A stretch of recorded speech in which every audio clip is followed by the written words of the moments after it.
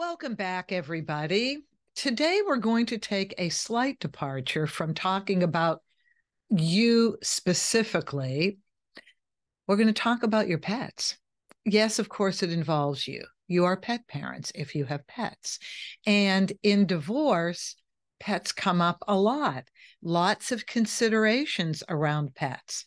And so the first thing I want to say is, please check the laws of your state for pet custody. I know they've changed considerably in the last 4 years in California, but even before 2019, I've had some settlement agreements accepted by judges with pet custody provisions, and others rejected on the basis of no law existing to support pet custody decisions when judges go to review the settlement agreements. So very important that you check the laws of your state. Who knows what they are? Yet you need help. So in doing research before recording this episode, I ran across a great article on pet custody by Manila Law Group in Los Angeles. There's a short video and information to help Californians understand the current state of pet custody. The link is provided for your convenience in the show notes, but I want to read from the article for you because some people just like to get all their information listening to the podcast, and they don't want to take the extra time to do this. So let me read this first. It's brief, and then I want to go back to the rest of what I want to share with you in regards to pet custody decisions that I've seen in my years as a family law mediator. So pets are no longer just physical property. So that's the first section from the Manila Law Group. Well, before I even read from this, pets are no longer just physical property, of course, my demented mind went to the movie Ted. Remember Ted? So Mark Wahlberg was the lead actor. And then Seth MacFarlane, who wrote the movie, was the voice of Ted. Ted was a teddy bear that Mark Wahlberg's character grew up with because Mark didn't have a lot of friends, and therefore Ted became his best friend. And Ted, of course, talks in the movie, the voice of Seth MacFarlane, who wrote Family Guy, by the way, if you don't know that. And in Ted Part 2, I typically don't like sequels, but in Ted Part 2, Ted wanted to have a child and get married to someone he met at the grocery store where he was working. I'm sorry, this movie killed me. And Ted was deemed a non-entity property. He was deemed a teddy bear without a heart and soul. Therefore, he was the property of Mark Wahlberg's character. Okay, I just have to say this. Now I'm going to read from the article. Pets are no longer just physical property. Up until the new law was enacted, and I believe that's 2019 with modifications up to 2023, which is the year we're in, California courts treated pets like other physical, inanimate property, such as furniture, cars, and other belongings. The family dog, cat, or another pet would be considered a part of the property to be divided when the marriage ended. Ouch. Often judges would base their decision on which party purchased or adopted the animal. Judges had wide discretion in determining where the pet would be best placed or in arranging visitation schedules. Yes, arranging visitation schedules. This is amazing. The legal system, however, offered no official guidance. Up until this year, only Alaska and Illinois had similar legislation. With the signing of AB 2274, California courts must now view pet ownership differently from other possessions. Okay, next section. Putting a pet first. Courts now have a much clearer direction and will award custody of a pet based on what is deemed best for the animal. They're also available to create shared custody agreements and may enter orders that may require one party to care for a pet prior to final ownership determination. So, you've heard the phrase best interest of the child. Well, you now have best interest of the pet. Seriously, this is really amazing. I love animals. So I'm really happy, kind of, that the courts are getting involved. But just like people are very unhappy over human custody arrangements, I'm kind of thinking they're going to be a little unhappy over animal custody arrangements. But let me read further. Pets are still technically classified as personal property, but the new law was crafted to reflect how most people view their pets. The bill's sponsor, Assemblyman Bill Quirk, was inspired to introduce the bill. The bill being AB 2274. Was inspired to introduce the bill based in part on his experience rescuing a dog. The original bill had stronger language, for example, quote, requiring, end quote, rather than, quote, authorizing, end quote, courts to act in the pet's best interests. Changes notwithstanding, California law is groundbreaking in that it provides courts with much needed guidance in distinguishing pets from other forms of property. I'm really sorry, I'm tripping on a couple words. This is a most important episode today because my own cat, Bethina, is getting operated on, dental surgery. She's about 16 years old, looks to be in great health, but it's still very worrisome putting pets under anesthesia. So as I'm recording this podcast, I'm on pins and needles waiting for the vet to get back to me and tell me that she's okay. So I apologize for this, but that's where the tripping over the words is coming from. Changes notwithstanding, California law is groundbreaking in that, sorry about that, already read it, provides much needed courts guidance. All right, next section. Treating animals fairly. This is huge. Family pet custody battles have been on the rise. When they reflect a pet's important role in the family, they've also added conflict to an often already stressful situation. If you're involved in a custody case involving a family pet, the Animal League Defense Fund, which ranked California number 3 in the nation for its animal protection laws, may provide an amicus brief. Okay, so read this. Click on the highlighted areas. So now I'm encouraging you to click on the link I provided in the show notes. This is interesting. It'll take you to different places. Before getting into a lengthy, expensive battle over the family pet, remember that California's law does not require a judge to make a conclusion. It merely gives guidance on what can be used to determine such situations. Okay, this is interesting. And now they have final thoughts.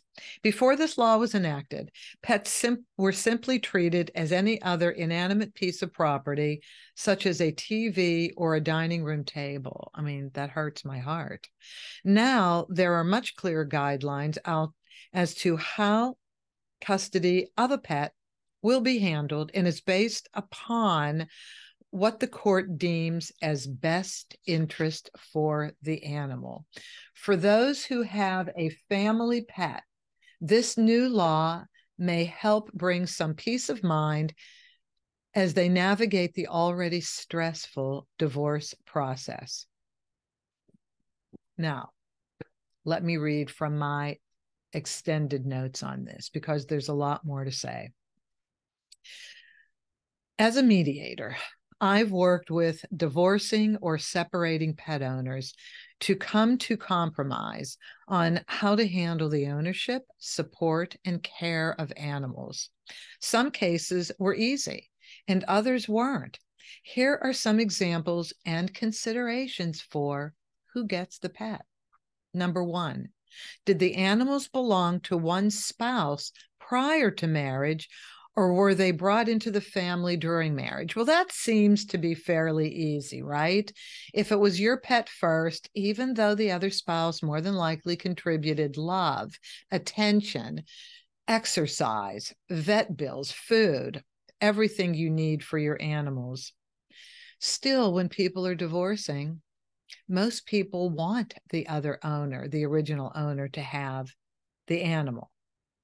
But number two, even if they belong to one spouse before marriage, did the other spouse become more attached to the animals and vice versa during marriage?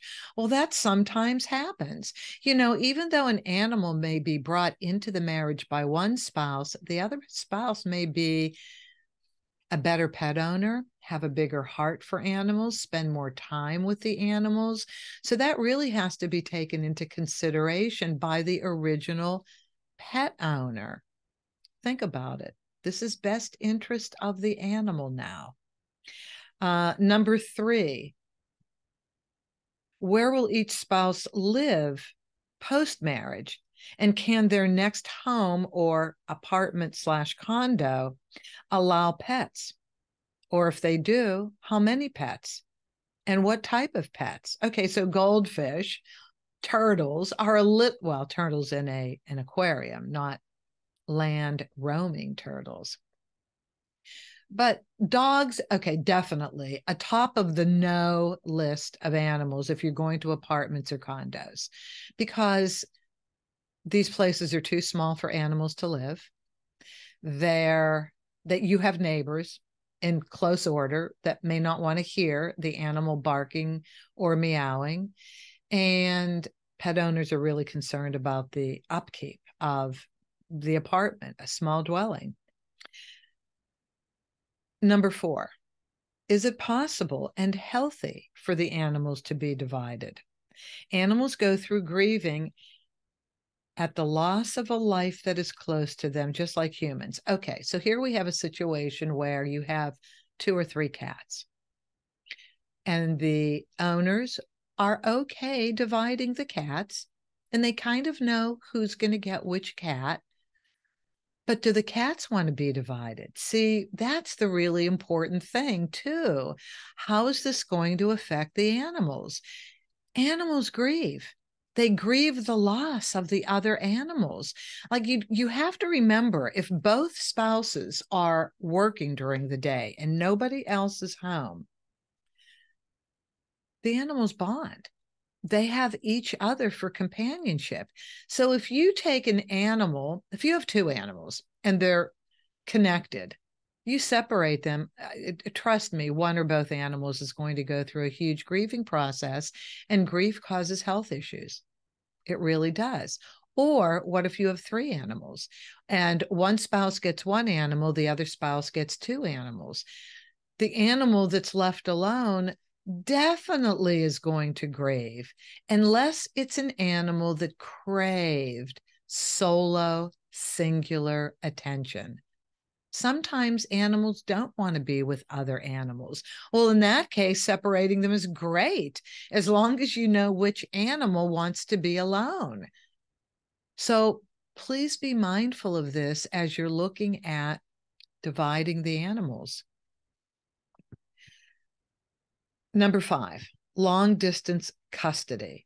Should pets be transported back and forth to different homes? Oh my God. Cats hate cars. Generally, cats hate cars, except there's this couple on Instagram. Oh, I wish I could remember the handle. They came to fame and fortune during the pandemic because they did the most amazing videos of their cats. I just thought of this. I'm sorry, I hadn't prepared for it. It just came to mind that they had their cats doing like crazy things the cats would never do, like dressing them up, putting them in the car, taking them to the beach, putting them in the water, in the bathtub, giving them spa days in the house. These cats were incredible. If you're a pet owner and a pet lover, I bet you've seen this married couple on Instagram, billions of followers, I think, at a certain point. And some pet food company hired them to be spokespeople. I mean, these are the best videos I've ever seen. But long distance, okay. Cats don't like to travel. It is a known fact. Cats hate the movement of cars. Dogs are okay traveling, but first of all, we spend a lot of time on the living arrangements for children. This schedule 223, well, it may work out for the parents, but it may not work out for the kids. Or every other day. I can't think of a more horrific schedule than every other day with kids. When possible, 1 week, 1 week on, 1 week off, but now you're looking at animals. And so if you're looking at trading off a pet custody schedule, pay attention to the behavior that may change with your animals because they're trying to tell you, Mom, Dad, this is not working for me. Moving animals around, definitely cats, no bueno, not really good. So more stable homes for these animals would be better. Dogs, I don't know. You really have to, again, pay attention to the behavior of your dogs as you're doing this, because dogs need stability as well. Years ago, before I bought the company that I now own and file in Divorce Resource Incorporated and do mediations for, the former owner loved and did tons of pet custody mediation. And she had a situation that was bi-coastal. Very wealthy couple. Actually, one was a celebrity, 2 homes on each coast, East Coast, West Coast. We're a West Coast company. And it was acrimonious. I mean, they tried making it amicable, but it was acrimonious. They actually did an arrangement where they shipped the dogs across country. I paused for a minute because it was such a horrific thing to do. And I mean horrific. And this puts a mediator in a very tough situation because you have to be neutral. You have to write up the agreements the way the couples want them. I don't know how much research was done at the time on how prohibitive this might be, putting large dogs, I believe these were large dogs, in crates every couple weeks and shipping them across country. For me as a mediator, I would either recuse myself or I would lose my neutrality. I mean, this is horrible to admit. There are certain things where I will just speak out on. And if it's for the protection of an animal, I will talk about it. And I'll talk about it in a respectful way. I'll talk about it in a way that will provide education and guidance so that the people can rethink this idea and not do this to an animal. I mean, haven't you been on planes lately where people are putting their dogs under seats or buying seats for them just so they don't have to be put in cargo? I mean, can you imagine what an animal feels like in cargo? Well, it's not good. I'm speaking up for all animals. Would you like it as a person? If you wouldn't like it as a person, your animal doesn't like it, believe me. But I think that they stopped it. I think that after maybe a month, even the pet owners in this story said, no, we don't want to do it. But just the idea, people don't know how to care for their animals, which brings me to number 6. Do both spouses understand how to care for the pets? Some people have incorrect ideas about the proper care of animals. Well, I just gave you one example. Going to give you another that I actually worked on. So I had people come to the office simply for pet custody. It wasn't about divorce. It was pet custody. So in this mediation, I realized that innocently, and I mean innocently, the husband had no clue how to treat an animal. He thought he was doing the right thing by keeping the animal outside 24/7 without shelter. And it gets hot here in California. It gets into the 90s and hundreds. Yes, he just didn't know. So I'm so happy I didn't get angry or upset that I said, let's just go into a discussion about the care of animals and let's talk about what your views are and, what I have learned. And maybe we can go on the internet and get some more information, just so the best decisions can be made. And I'm so happy I approached it that way because he was willing to change. He had no idea. He thought, like a lot of people think, well, they're animals. What do they need shelter for? That's what he thought. When you have an animal that likes living outside, because there are animals who actually like being outside, you still have to provide shelter for them. You have to have a doghouse. You have to have food and water 24/7, clean food and water 24/7. The shelter has to be in the shade. And if you have absolutely no shade, create shade.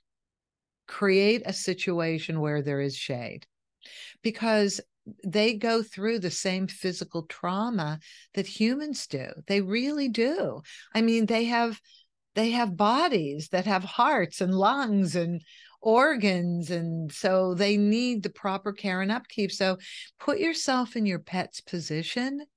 And if you would be uncomfortable, your pet is too, guaranteed. And I'm so happy that mediation turned out well. I really am, because I would have gotten another call, trust me, from the other parent who didn't want the pet outside 24/7 without shelter. Plus, pets need attention. If a dog is barking outside, trust they want to come in. They want to be around people. They're people animals. Yes, they like to be connected to people. Okay, number 7. Tough situation when people are seriously in debt and one spouse physically agrees to keep the animals and asks the other spouse for help with food, veterinary care, and pet sitting costs. If there are 2 or more animals, even cats, as opposed to dogs, apartment landlords aren't open to renting to people with multiple pets. They're looking at the potential damage to the apartment and the noise. Well, I know I said that, but this really rings true when one spouse has to take the animals. So, yes, we know this limits where people can go, but here's the other thing. When people have issues in their relationship, what do they do sometimes? They think having a child will bring them closer together, and it doesn't. A child is hard enough to bring into a relationship that's a good relationship because it'll put strain. The care and upkeep of children is huge. Well, the same thing with animals, but animals can't talk. Animals, they give you signs when there's something wrong with them at a certain point. So when people are in debt and get more animals, it literally rips the relationship apart. Now you have to care for these animals. And if one person cannot keep the animals, maybe this person travels for a living and there's just no way they could keep the animals. Well, then the other person either has to keep the animals or, dare I say, adopt them out. I mean, that's probably the hardest thing to do, adopt your animals out. But listen, if you're going to continue to go deeper and deeper in debt by having animals, I mean, you have to be practical at some point in time. And that's a hard statement for me to make, a pet owner. So think about this. If you're in debt, don't get more animals. Don't get more animals, man, and get pet insurance because that veterinary care will kill you. I've just gone through it with 3 animals. Unbelievable, the cost of veterinary care now. Okay, some words of advice. I want to finish with this segment. Keep your focus. Don't get more animals if the relationship is rocky. People sometimes get more pets, just like people who decide to have a child, thinking this will bring the couple closer. It doesn't. It's just one more expense and obligation that will continue to destroy the relationship. Next, be self-aware. If one spouse works a lot and doesn't have time to be an attentive pet owner, don't ask for custody, but participate in the financial care of the animals so that your soon-to-be former spouse doesn't have to shoulder the entire responsibility. If you're asked to contribute, contribute. If you're having a discussion about who's better to take care of the animals, understand your daily routine. 3, C, be realistic. If one spouse lives 1 to 2 to 3 hours away, don't ask them to watch the animals if this will be logistically too challenging. You're setting yourself up for disappointment, and it's impractical. How else can this spouse help if not by physically being part of the animal's life? This also continues to connect the couple, the former spouses, when you're getting divorced. And divorce many times has to have people go their separate ways in order to live their best lives. So yes, children connect couples until the children are truly adult. Well, they still get connected, but connected on a daily basis. Animals, the same thing.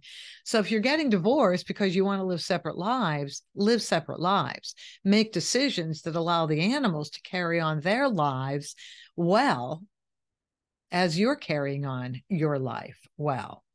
D, love the pets so much that you're willing to make the hard decisions that will provide the best life for them. Let the spouse who can be the best pet parent take the lead in animal caring with as much financial support as you can offer.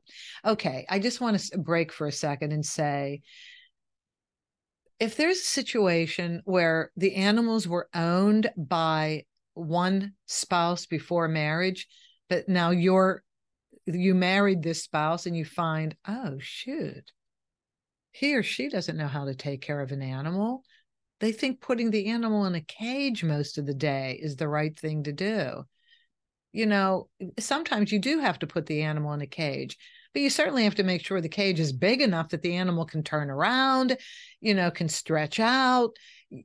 People don't understand how large a cage has to be. And a cage, I am told by animal trainers, is a safe haven for animals. So that's great. So a cage can be a safe haven, but it can't be where the pet lives 20 hours a day, 18 hours a day. The animal has to walk around and exercise. I mean, it's a living being. Sorry, we'll get off my soapbox. But if the new spouse is a better pet owner and can take care of the animal, if you're the original owner, please give it some thought to let your soon-to-be former spouse take care of the animals. And E, consult with animal care specialists who can help determine which spouse is better at daily animal care. An animal trainer typically can help with the assessment for future pet ownership and care. They can also read the behavior of the animal, which can also help determine the better pet parent and home in which the animals will live. An educated third party can do wonders for guiding pet owners to the best decisions for their animals and themselves. So let's just say you've already decided who's getting the pets and you're dividing them. Okay. Do a trial run. If there's already 2 homes, divide the animals before you're done with the settlement agreement. Divide the animals, look at how they're doing, bring in a trainer to assess the behavior, and see if you need to modify your decisions in terms of where the animals are going to live. I think that would be a really smart thing to do, because honestly, animal trainers can tell you so much about how your animal is reacting in different situations so that you as a pet owner can make the absolute best decisions for your animals. All right. So I hope this episode was helpful, because pet custody is second to child custody and so seriously important to the pet owners, pet parents, and their children. They're sweet, adorable animals. So thank you for listening. Please share this with anybody you know going through this situation. If you haven't already subscribed, please do so. Hit like if you like this episode. And as always, have an amicable day.